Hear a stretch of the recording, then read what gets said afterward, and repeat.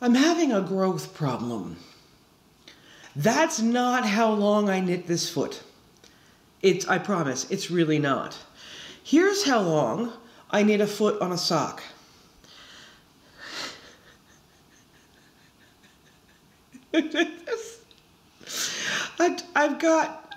It's grown by a couple of centimeters. I mean, that's insane, right? What is going on?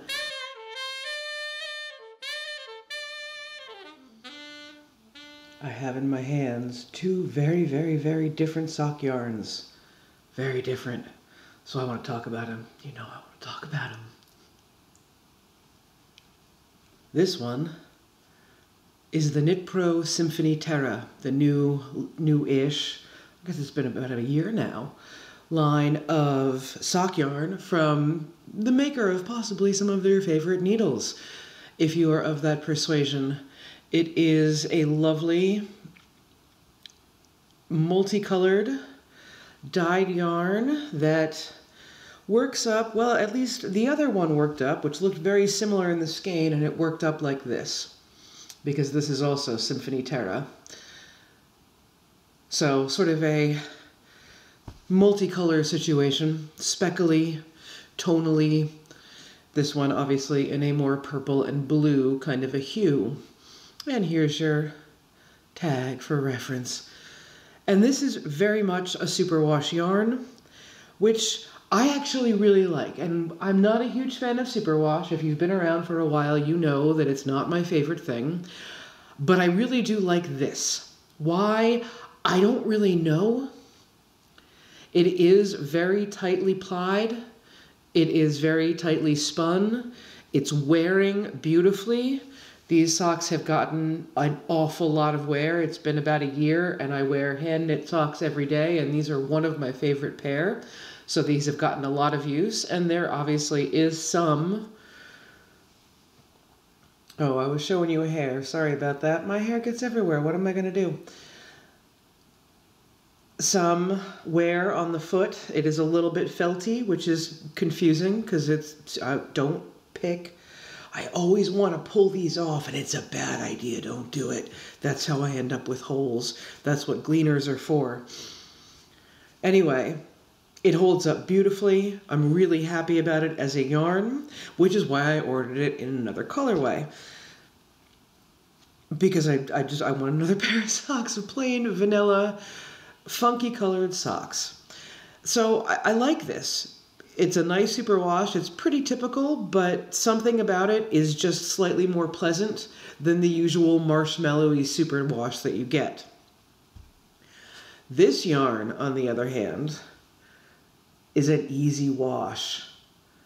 And it's also obviously very different. You can see it is probably very tightly spun, but not as tightly plied. You can see the plies, as opposed to this where you absolutely cannot.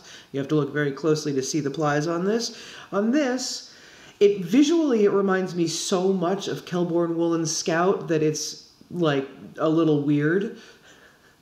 This is the colorway Fair Hill. I can't remember what the colorway on this Symfonie is. Hang on, I can tell you. I forgot to tell you. It doesn't tell me. Strangers in the Night. This is Strangers in the Night. This is Fair Hill, and this is the fiber company's Amble. Now this, in fairness, is also different in fiber content, as well as like everything else. It is 70% wool, 20% alpaca, 10% nylon. So it is like, I can't even tell you how soft this is. This is so ridiculously soft. And I'm going to be knitting it at an exceedingly tight gauge. So I'm imagining, I can't wait to feel this fabric. I can't, I gotta film so I can cast on because I really want to feel this. I highly doubt the multicoloredness of this is going to come out on camera. If I can get a better picture, I will, and put it up on screen instead of me holding this and hoping, although I do have the scary light on, so maybe. But what's also interesting about this is that it's easy wash. And I'm going to pull the label out for a second because it's got it on the label.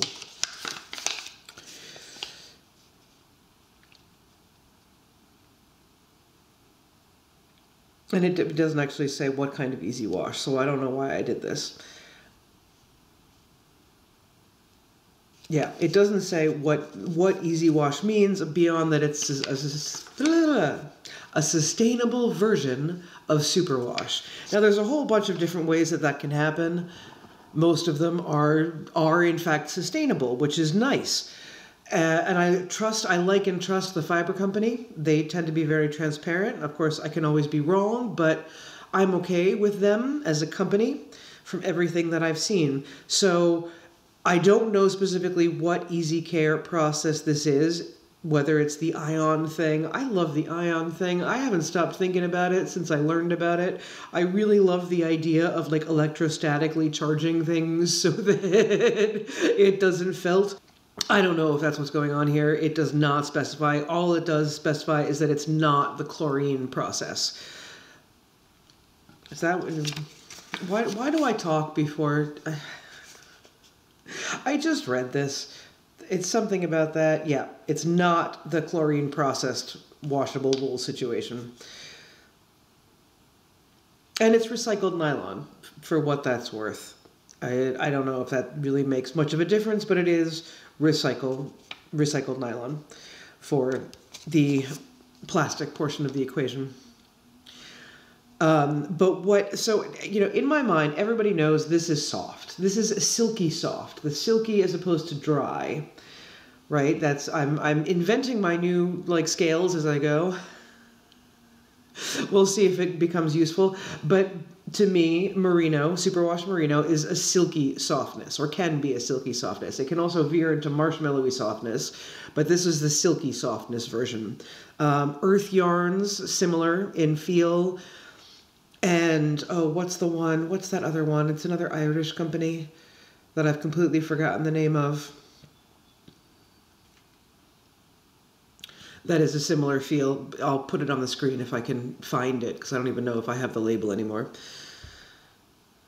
That's one of those sock yarns that, when you wait to find the right pattern and then like a decade goes by. It's one of those situations. I love the yarn so much. I know it's called olive leaf, and I love the yarn so very much. No, I'm not going to guess. It'll be on the screen from before. But I love it so much that I keep procrastinating putting it into a pattern because I really want to showcase the tonality of it, and I haven't figured out how to do that yet. Maybe I have, and I'm too lazy, because the Poet Socks by Sari Nordlund would be probably, I think, really, really good. But the idea of working lace socks is, they're not that bad in terms of lace. It's mostly just increases and decreases on this particular pattern, I think. So, anyway, shockingly, I'm being rambling. This is so soft. It is still silky, but if you felt alpaca, you know the feel of alpaca. If you did not know what this fiber blend was, you might be able to guess that there is a bit of alpaca in here. It has that hand feel, just a bit appropriate to the amount that's in here, but it is giving it that particular alpaca-y type of softness, but it does not have the guard hairs that alpaca tends to. I mean, you can see it is a little bit hairy, but very, very, very minor hairiness. Mostly merino is not hairy. You get that little bit of a halo, but not the hairiness. So we'll see in the final product whether it will be friendly for those with sensitivity issues, but right out of the skein, I really want to knit with this. Price point wise, $23 I paid for this from Wool & Company, and I'm going to just give a shout out to Wool & Company because I love them. They're lovely human beings. Their price points are solid. They're not cheaper.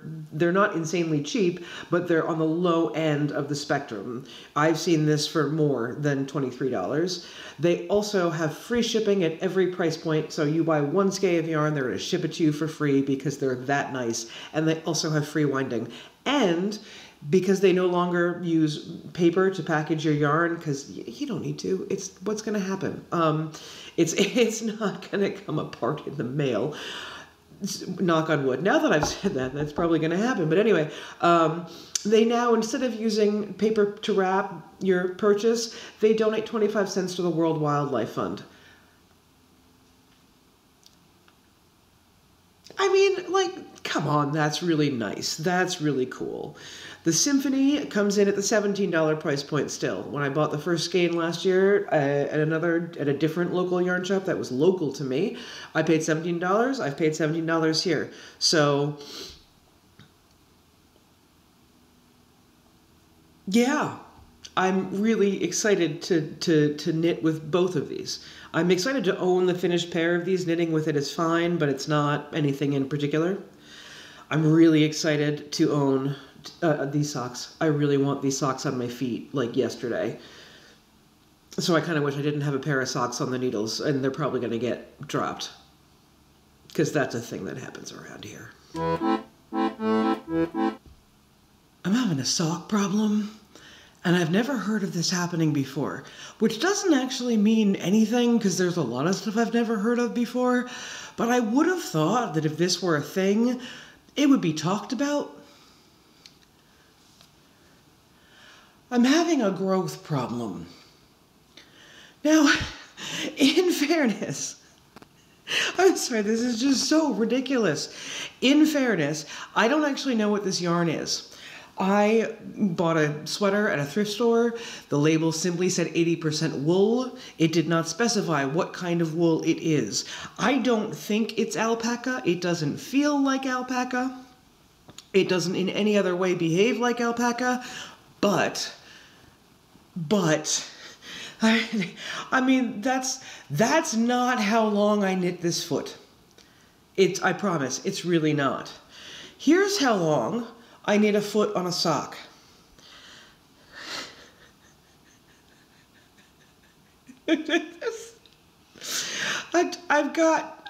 It's grown by a couple of centimeters. I mean, that's insane, right? What is going on? I honestly don't know. That's like 3 centimeters of growth. And it's both socks. And no, I don't stretch them out. There is no reason this should be happening. Now, I sometimes get this on a ribbed sock on the second wear, because I sometimes, especially the non-superwash wools, I definitely get 2 to 3 wears out of them. Superwash wools I tend to wash more frequently because, although the Terra, no, I'm not. I'm doing 2 wears on this too. But some of my socks I can get a couple of wears out of. These, I think I got a couple of wears out of them, and then I washed them, and so I've washed these 6 times, maybe 5 times. They've been washed a couple of times. I don't stretch my socks when I do this. I do, well, I give it a this, right, to sort of get that out, and then I give it a this because I get shrinkage here, or it gets, even though for the first 1 to 2 wears it stays like this, there comes a point where things start to go wider and shorter on my everything. It happened with the vest that I made at Loft, Brooklyn Tweed Loft, where it has slowly gotten, as I wear it, and it's not got negative ease, there's ease, so it's not like it's tight and I'm pushing it out. Although I suppose moving, I don't know. I honestly don't know. I'm kind of mystified as to what's going on here.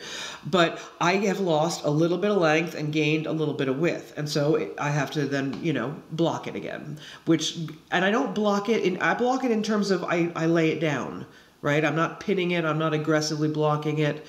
So that's a little bit weird. Woolen spun yarns sometimes do that on me. I'm not that surprised when it happens, but this is crazy town. Something is going on here, and I don't know what it is. It does seem to happen more on my ribbed socks. It never happens on these. It never happens on a pair of vanilla socks, or it hasn't yet. And I have a bunch of pairs of vanilla socks. I have a bunch of pairs of ribbed socks. Ribbed socks are more likely to get wider and shorter on me. But this is insane. Does anyone have any idea what the heck is going on? I don't even know what to search for to solve this. My socks are growing? No, that's not going to get me things. That's going to get me blocking things, which is not what's going on here. So I think this is one of those funny things in the... I mean, the internet world is wonderful, right? Like, we learn a lot from YouTube. We learn a lot from a lot of places. I also read a fair number of knitting books. Not an egregious number of knitting books, but I read a fair number of knitting books. Never have I heard of anything like this happening. Which, again, doesn't mean that it doesn't happen. It could be one of those things that people think is just them, because if you don't hear about it, you're like, oh, well, maybe that's just me being weird. Right? Maybe I didn't knit it at a good gauge, or maybe the yarn is just misbehaving, or maybe, I mean, we don't actually talk a lot about durability. I mean, I try, and I think I want to start to try more, because I think it's something we should probably talk about more, that as you wear garments, things happen, and we all know about pilling. Pilling is a thing we have to deal with. Minor changes in gauge is a thing we have to deal with. I think the more we talk about it, the more we get the sort of collective, oh yeah, that happens to me too, or I've noticed this and this and this, and the more information we have about that, the closer we're going to be able to come to figuring out what's actually going on. Or there's a smart person somewhere who knows exactly what's going on, and then we can just tell everybody. That would work too. So if you have any idea why socks that I knit to this size have suddenly become this size, please let me know in the comments. I would love to figure this out. So I'm revisiting a project that I started end of last summer and messed up in a pretty big way, and am now revisiting. This is the beginnings, well, or what's left of a Vilonia tank. I have no idea what the designer's name is because I completely forgot to write it down, so it'll be on the screen as we speak. I have knit this before. I knit it for a friend of mine, and I really liked the fit. I really liked the sort of tea-back situation. It is, I believe, a free pattern. I'm like 85% sure it's a free pattern. Yeah, no, it's a free pattern. It needs a little bit of adjustment, which is unsurprising, especially with tank tops. Like, tank tops are, like, you know, you want to get the fit that you want to get, right, with a tank top, especially because you either care about where your bra is or you don't care about where your bra is, but if you do care, then you have to deal with that. So different things have different fits. The thing I like about this is that it is sort of a high, it sits about here, right? So as long as I increase quickly, I can get a nice shape in the front and not have too much, you know, length going on down here. It comes to a T in the back and then increases out to join, and then you have, you know, an A-line tank, I think this one is, which I am undecided about. So what I had done last year, and I thought I was being so clever because I had knit it before, and when you've knit a pattern before, you kind of start to get ideas of what you might do differently. So I thought I was being reasonably clever because what I did was, when I got to this point, what you're supposed to do is pick up for the straps, knit the I-cord straps, and then keep going with the back, and then you'll join in the round. And I was like, you know, what if I cast on provisionally with, you know, the yarn I'm still using, and then knit the back from the bottom up, and then I'll have to Kitchener the I-cords, but then because I've Kitchenered the I-cords, if I'm not happy with the length of the straps, they'll be bottom up, so I can undo them, right? That was my thinking, because the way the straps were now, I would have to take out the pickup and then re-Kitchener in the front. And I'm not really good at Kitchener. Linen is not very forgiving, and it does stretch in a way that I don't necessarily understand yet. The last yarn I'd used was a cotton linen blend, and it was for a friend, so I don't own the garment. So I thought that if I did the straps bottom up, I would be able to undo the Kitchener and shorten things. It would still be in the front. Oh no, I was going to pick up and then join together in the back, right? That was the way I was going to do it. But then because it was bottom up, so I had options, right? And also I wanted to have it decreases because the way that the original pattern goes, she has you increasing like it's a scarf. So there's a big amount of fabric growing from the middle, which I find to be, I mean, I guess it's very pretty if you have no breasts whatsoever and don't mind a lot of fabric flapping around in the back, because then it gives you a sort of a capey, drapey kind of a situation. That is not the look I'm going for. I go for a little more streamlined. So I knew that I wanted to do all the decreasing on the sides so it would match the front, where I'm increasing right along an edge. And I wanted to match that in the back. And because I was too lazy to do the math, which it's not hard math, I really should just do the math, but if you are decreasing, you don't have to worry about math. You just have to decide, oh wait, hang on, maybe you should start going faster, right? If you get to a certain point and you know approximately how long, I don't want it to be this long, so I knew I'd have to increase the rate. So it was a very clever idea. The problem was, what was the problem? Why did it not work? Oh, I forgot. Why did it not work? Hang on, I'll cut this part out. I gotta think. Oh, you know what it was? I know why it didn't work. Because I misjudged the armhole depth, so I ended up with a much deeper armhole depth than I wanted, and I couldn't adjust that by making the straps shorter. I had to have made the back shorter. That's why it didn't work. So it was a very clever idea that did not go well. It happens. I'm not that worried about it. Upside was that I was able to then measure how long I wanted the straps, which is actually very convenient. So this is the yarn that I used for the strap. And as long as my row gauge doesn't change tremendously much, this is all I need to keep going. And then, of course, this was the strap and the back on the other side. So I measured. I did remember to measure, so I know also how long I want it to be, and hopefully it works out a second time. Because this yarn is so pretty. I don't know if the multicoloredness of this is going to come out on camera.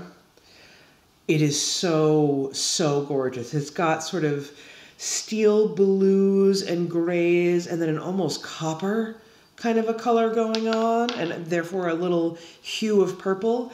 It's concept by Katia, Lincys. I don't know how you pronounce that. It's that. And this is what it looks like in the skein. Which, this was another super score. I was in Another Yarn, which is a yarn store up in Burlington, Massachusetts. I was passing through, I stopped in, I happened to catch a sale, and this, I think I got all of this for $15. So a really nice 100% linen. There are so many strands in here, which makes it awkward to knit with. This is a slightly challenging yarn to use. You're probably, how do I, let's do that. So you can see that it is, you can see the strands, and therefore it's reasonably easy to catch a strand if you are, like, don't use, even though you might want to use bamboo. Oh, that's a broken strand. Oh, that's irritating. That's all right. I'll pull it through to the back, but that's irritating. I won't care because holy crap, is it pretty. I really won't care.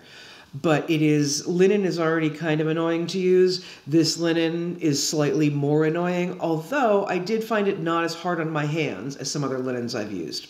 So you win some, you lose some. I'm excited for this tank top. I don't really enjoy knitting with linen, but I really love wearing linen. So the minor discomfort, the less than perfectness of the process is worth it to me in the end for a garment that they're super drapey. I mean, and this is at a particularly dense gauge for this yarn because of the fact that it's, it's that balance with linen, right? You don't want it too see-through, but you also don't want it too dense. Although you can go like ridiculously dense on linen and it doesn't go armory like wool does.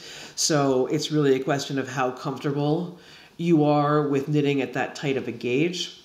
But I tend to go as tight as I'm comfortable, even if that's not remotely the recommended needles. Although I don't think I'm far off. I think I was using 5s on this, and this says 5s or 6s, so should be, it's not that far off. I don't know. I have no idea what my gauge is because, again, this is from last year, and I'm now just picking up the project again, and I have to remember everything and hope that I can find my book with my notes because I think I brought it, but I don't know where it is. So hopefully we'll get lucky, and I will soon have a seriously, like, ridiculously gorgeous linen tank top.